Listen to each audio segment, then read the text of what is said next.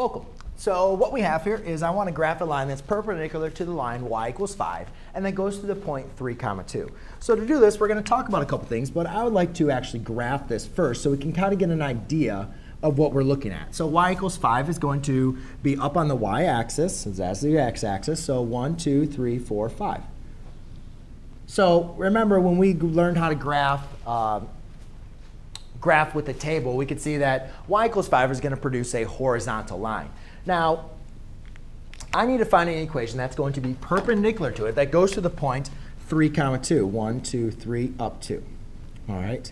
Now, there's a couple things that we need to discuss when we're looking at a line that's going to be perpendicular.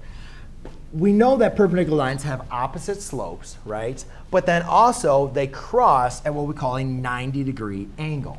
Now, let's go and look back at this equation, first of all, to kind of digest, like, how are we going to find the opposite reciprocal slope? So this is in slope-intercept form, but it has a little bit interesting information because I'm not seeing a slope initially. So I can write y equals mx plus b. Well, all I have is a positive 5, so what I can determine is that my slope is equal to mx plus 5.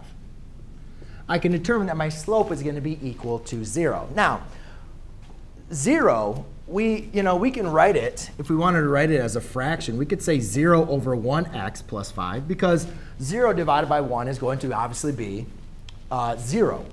Now, when we look at positive and negative, 0 doesn't have a value as far as it being positive or it's negative. It has just a slope of 0. However, if I was going to just take a look at the reciprocal, I'd write this as y equals 1 over 0x plus b, right? Because we're not going to know what our new y-intercept is, but we do know that the slopes for perpendicular lines have to be reciprocals of each other. So if I look at the reciprocal of the slope for y equals 5, I automatically notice that I have a 0 in the bottom, which means I have an undefined slope.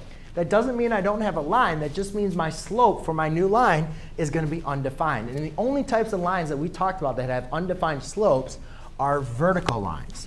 So if I have this point and I want to draw a vertical line through there, you can see that I am going to create a 90-degree angle and an intersection. I have that 90-degree angle. Then also, since it goes to the point 3, 2, by setting the equation for this, I can see that this vertical line has an equation of x equals 3. So there you go, ladies and gentlemen. That is how you find a perpendicular line from a horizontal line that goes through a point. Thanks.